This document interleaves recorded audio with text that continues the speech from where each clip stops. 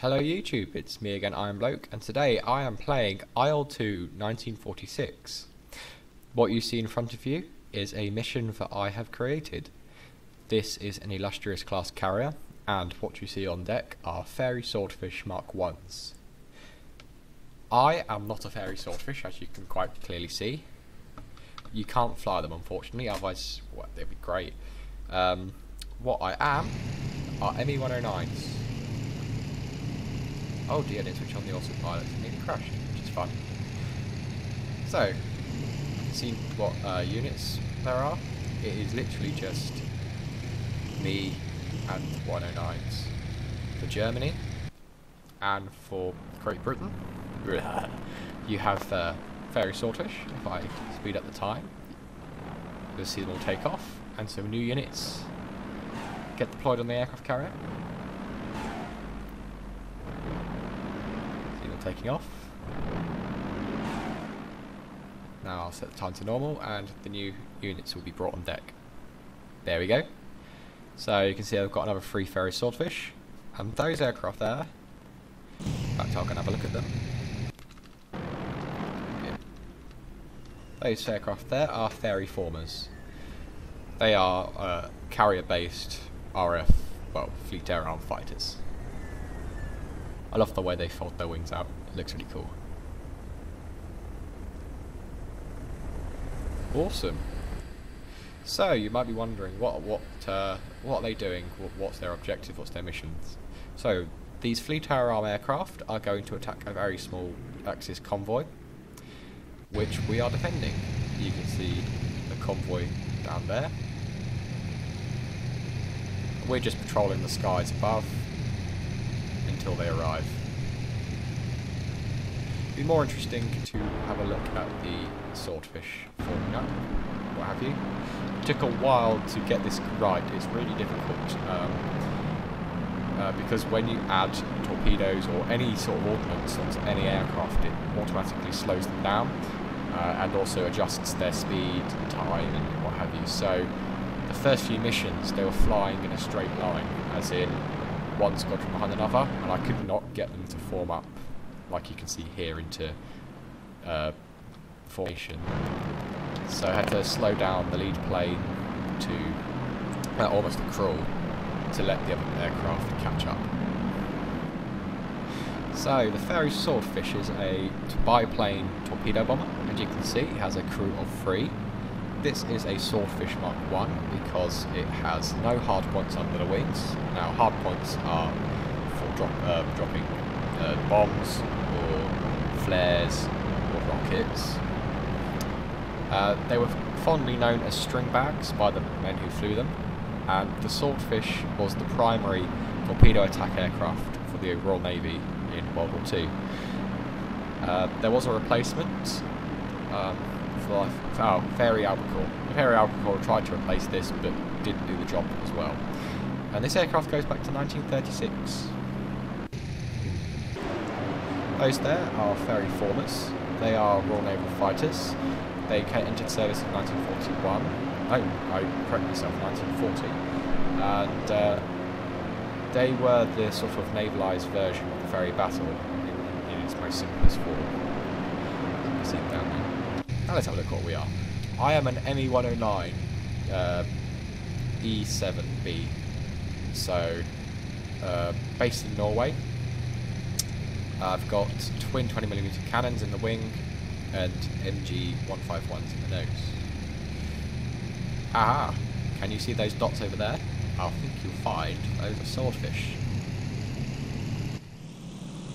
Swordfish are responsible for sinking many vessels, including the Bismarck. They helped destroy her, and the famous raid on Taranto in Italy. The Taranto raid is what the Japanese based their Pearl Harbor attack on. So you can see down there you've got the Swordfish in formation, and up above the Fairy Fulmars. Now Fairy Fulmars, as you might be able to see in a few minutes, are not up to the standards of the 109. So let's go for the kill.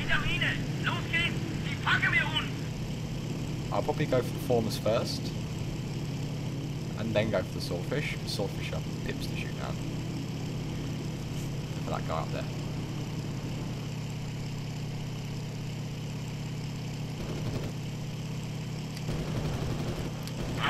Oh, look at that kill. Straight away. Down he goes. Oh, and I've got one on my tail. But, as you can see, I'm able to sort of out-turn them, even though I'm being hit. And outmaneuver them. Now, I'm fairly confident that my wingmen probably will be able to deal with them, because they are not the best fighters in the world. I think I'm going to go after some stringbags. As you can see, they're going very low level, and they're actually going for the attack. The ships are over there. It's 2 dry cargo vessels and 2 motor torpedo boats.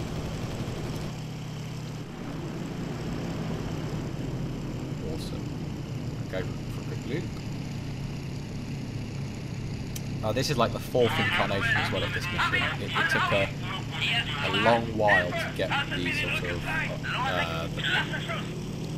I'd say the fairness correct, because they were originally attacking a close defense ship, but it was far too easy for them to be shot down. So I thought, solid.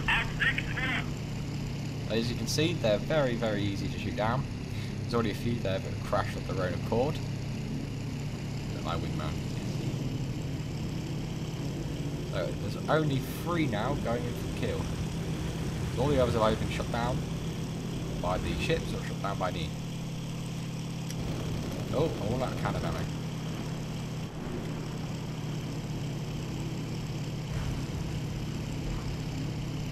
What's that swordfish there doing? Crashing. Explosion. I have a bad feeling though they will be able to torpedo them. Having said that though, they're peeling away. So I don't think they've dropped their ordnance. Oh no, they have, but there's a torpedo.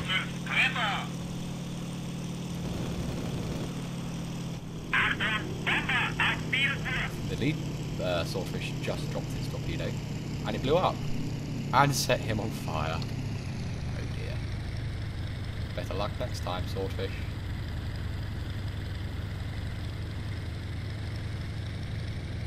Just the one plane left now, and that looks like it's either circling because it's going to crash, or it's turning back to attack.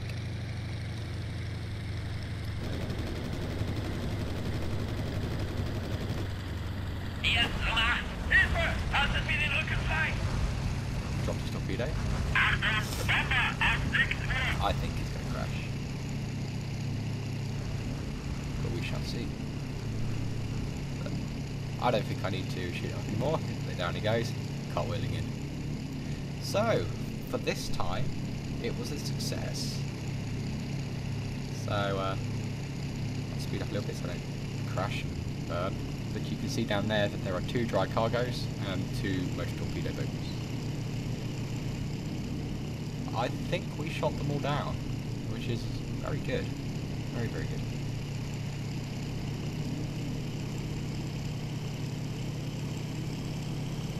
That big one there's the dry cargo, this is the other big one, and then the 2 torpedo boats.